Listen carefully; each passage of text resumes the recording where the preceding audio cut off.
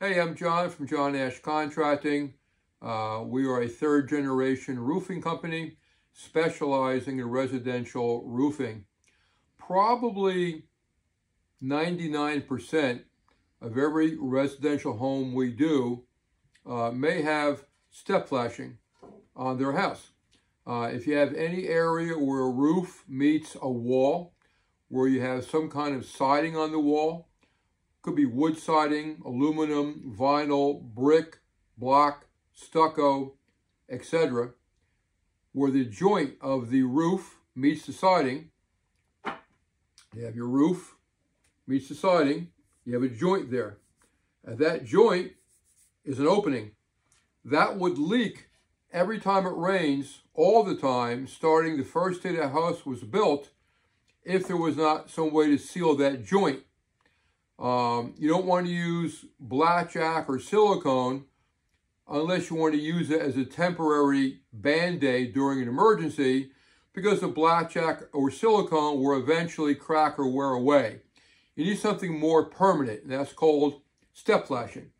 This is a common item that's used, again, on almost every house that has where a wall meets a roof. Now, going back hundreds of years ago, wealthy people may have used copper. They didn't have galvanized steel yet. They could use tin.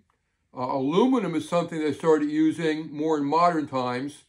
The type of metal is not as important as how it is installed. And then, of course, over time, that step flashing can get damaged and cause a leak.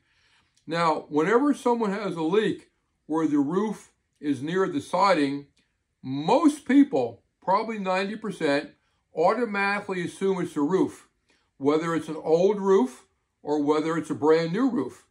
Oftentimes, it's not the roof, it's the step flashing, which connects the roof to the siding. People often say when a brand new roof is installed, sometimes 6 months later they have a leak, and they're blaming the roofer. And it could be the roof, it could be the roofer. Oftentimes it's not, it's the step flashing.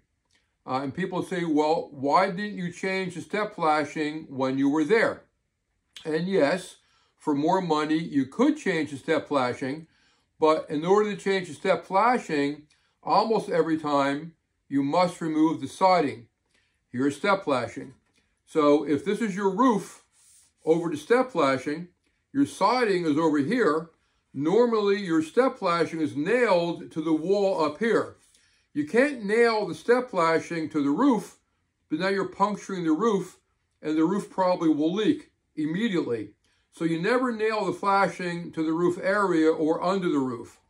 You nail the flashing to the wall. But then you put siding over the flashing. Now you can't see the flashing or the nails. You can't get the flashing out because it's nailed. Can't get the nails out because of the siding. So you must remove the siding. Now, if you remove the roof only, you still can't get the siding out. But if you remove the siding, the roof can stay there, and you can slide the step flashing right out. That's why I explain to people the step flashing, although it connects the roof to the siding, is not really a roof issue. It's really a step flashing and siding issue as far as removing the step flashing. You must remove the siding. So now we have to charge somebody to remove the siding. So we don't do that automatically unless you have a leak that we think is from the step flashing. Then we'll need to charge you to remove the siding to fix the problem. I don't think it's fair or honest to charge money to homeowners to remove the siding to put new step flashing in if that's not something you need. Probably 90% or 95% of the roofs that we do not need new step flashing. So it's never done automatically with the roof. Now, another problem we run into is brick or block or stucco. How do you remove the siding if you have one of those three types of material? Maybe some roofers can. We don't want that responsibility or liability. If we break your stucco on purpose to remove the flashing, how do we put the stucco back to match it perfectly to the old stucco? Most people want their homes to look nice. You need a stucco guy. The problem is most stucco guys don't want a small job like that. And then roofers can't do it because they're not stucco guys. So a lot of times if you have brick or block or stucco, we can't help you. And we'll tell you, hey, you need new flashing, but we can't remove your siding.